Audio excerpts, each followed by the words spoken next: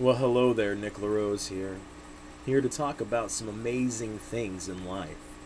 For example, this is like a Japanese movie. Check out my lips moving without even my voice. Isn't that awesome?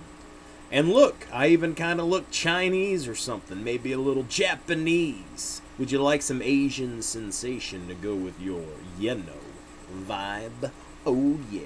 One thing I like to do is look at myself, and right now I'm looking at you. How you doing? Nick LaRose. What's up? 270 pounds of hot man love. Oh yeah. Anyway, let's tell a story. Okay, so I was sitting here. I was minding my own business when out of nowhere this meteor just comes crashing down and it smacks into the side of my head, and all of a sudden I've got superpowers. Like, I can make things float. Check it out.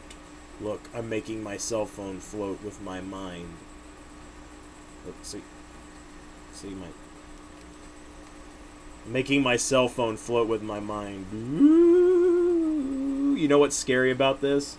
It's not the fact that, I'm making my cell phone float. It's the fact that it's a... Look at it. It's a little cheap phone.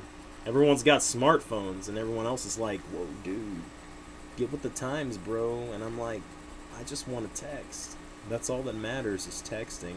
I don't care about smartphones and applications. I got a laptop for that. I got a computer at home for that. Why should I just carry around I'll tell you what, smartphones are a status symbol. People just use them to look cool. Like, I almost bought one and fell into that look cool,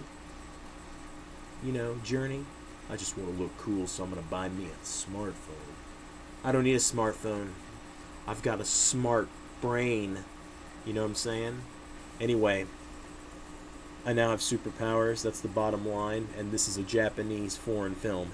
Oh no, Godzilla. Oh no, Godzilla. You're very funny, Godzilla. You're very funny, Godzilla. Okay, anyway, I'm done looking at myself, and I'm sure you're done admiring me. So I'll holler at you later. It's all about the cheese.